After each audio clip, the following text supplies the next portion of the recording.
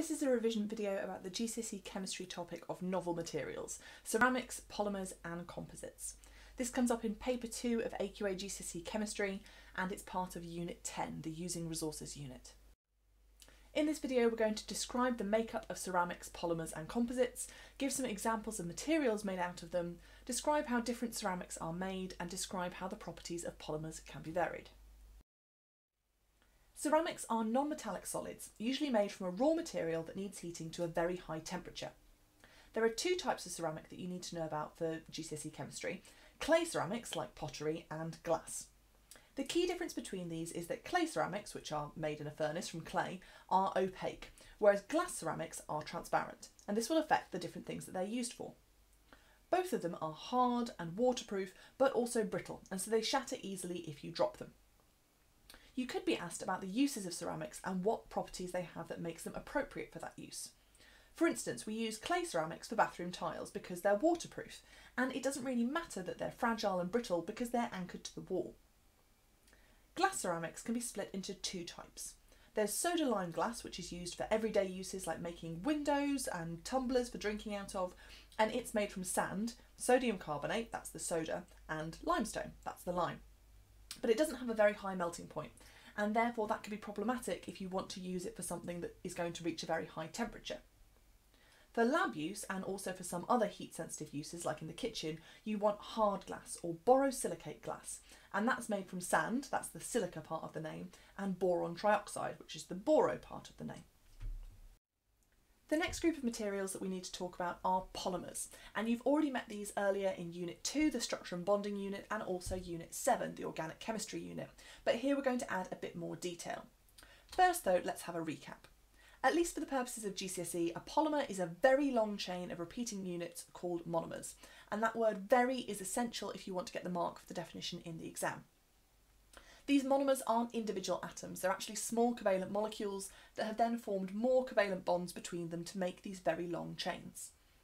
So within one chain of polymer there are strong covalent bonds, and then between two chains there are weak intermolecular forces. These are the same weak intermolecular forces that you would see between two ammonia molecules or two oxygen molecules or two chlorine molecules, but actually polymers tend to be solids at room temperature. And the reason for this is that these molecules are much bigger than ammonia or oxygen or chlorine. They're often thousands of atoms long, and so even though the intermolecular forces are still comparatively weak, they're much weaker than a strong covalent bond is, because it's such a big molecule, it has a comparatively bigger force, and so it takes more energy to overcome, and therefore they're solids at room temperature.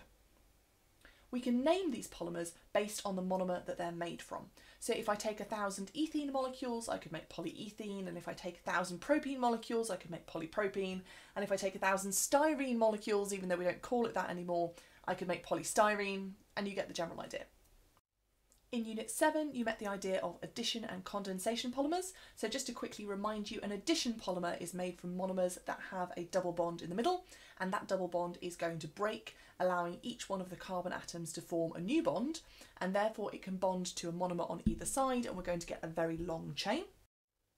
Whereas in condensation polymerisation, we need two different functional groups. So this could either be two different monomers that need to mix together, or it could be one monomer that has a different functional group on each end.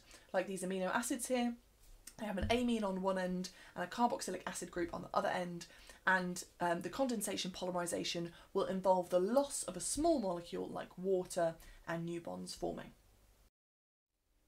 Also in Unit 7 you learned a range of examples of polymers including DNA with a double helix structure made of 4 complementary nucleotides, proteins made of amino acids shown here on the right by the amino acid glycine, and starch which is made out of the monomer glucose. Here's where the new content for Unit 10 starts. Polymers can have different properties like different melting points or flexibilities or densities or tensile strengths, and those properties will differ based firstly on the monomer that they're made out of. So polyethene and polypropene obviously don't have the exact same properties because they're fundamentally different substances. But the properties of the polymer will also depend on the reaction conditions when it was made. So that means the temperature and the pressure and the catalyst used. Let's look at an example. Polyethene is a really common, really useful plastic, and there are two main types: low density polyethene or LDPE and high density polyethene or HDPE. Low density polyethylene is made under incredibly high pressure and pretty high temperature too, with a tiny bit of oxygen in there to function as a catalyst. When the polymer forms, it makes branches, and those branches stop the chains from packing too closely together. In contrast to that, high density polyethylene is made under relatively low pressure, maybe only 10 atmospheres as compared to 1,000, and a slightly lower temperature, probably about 100 degrees C, with a kind of catalyst called a Ziegler-Natta catalyst. When it forms, the polymer chains get into these really regular rows that pack tightly together, and so the final polymer is much harder and much denser. Now, completely separately from that, you need to know about thermosetting and thermosoftening polymers, and I really want to emphasise that this is a completely different part of the specification. Lots of the time people end up getting confused and thinking that the crosslinks in thermosetting polymers are the same thing as the branches in LDPE, and they're not. So thermosetting polymers, if you look at them on a molecular level, kind of look like a wonky brick wall. They have crosslinks between the chains, and these crosslinks are just covalent bonds. Those covalent bonds will stop the chains from moving past each other. This is exactly the same idea as if you think back to Unit 2 and diamond, and the fact that diamond is really hard because all of the atoms have got 4 strong covalent bonds, and so they can't move at all. So here our chains can't move past each other. And so that means that if you heat them, they don't melt, they just stay strong until eventually they burn and char. In contrast to that, thermosoftening polymers don't have crosslinks, and so they just melt, which obviously means they're no good for functions like insulating something that will get very hot like kitchenware, because even a small amount of thermal energy is enough to overcome the weak intermolecular forces between layers. It's also worth pointing out here that if you do a design and tech subject, they use some different words for thermosoftening polymers like thermoforming, and those aren't credit-worthy in a science exam. You need to use the word thermosoftening. Finally, you need to know about composites. A composite material is made by combining 2 or more raw materials, but we're not talking about mixing them up until they blend into each other. There are quite large pieces of each part, and you can still tell them apart. They're still distinct. This use of 2 materials often allows composites to have a useful combination of properties, like being very strong and lightweight. The 2 materials that make up a composite are called the reinforcement and the matrix, or it's sometimes called a binder. The reinforcement is often the one that's providing the main strength, while the matrix will be sticking it together. So it might be the case that if we made the entire object out of the reinforcement material, then it would be strong but just too heavy. Or it could be that actually the matrix is giving properties of its own, like making it waterproof.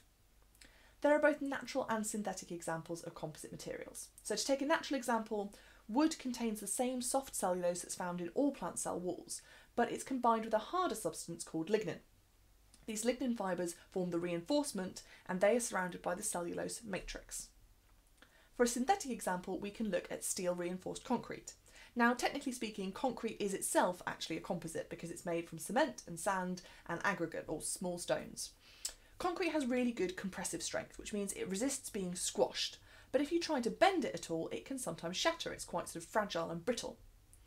The steel reinforcement has really good tensile strength, which means it can be stretched or it can be bent, and it's able to resist that.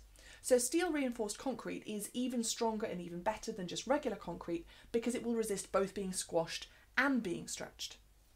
Another example might be plywood, which is made from very thin layers of wood held together with glue. So the plywood is the reinforcement, it's providing the main structure and strength, and then the glue is the matrix or the binder, and it's holding the whole thing together and also making it lighter than it would be if we were using pure wood.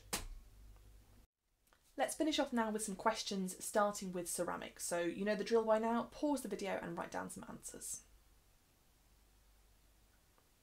Okay, so fractional distillation, as we hopefully know if you've already studied Unit 7, involves a really high temperature. So for this instance, we're going to want borosilicate glass because it has a much higher melting point than soda lime glass, and so it's not going to melt in the middle of my demonstration. Now, everyone watching my demonstration wants to be able to see what's happening, so clay ceramic would be no good because clay ceramics are opaque. And now for some polymers. Can you define what's meant by a polymer, describe how you know that the top picture is a thermosetting polymer, and explain why the bottom picture would be no good for making saucepan handles out of?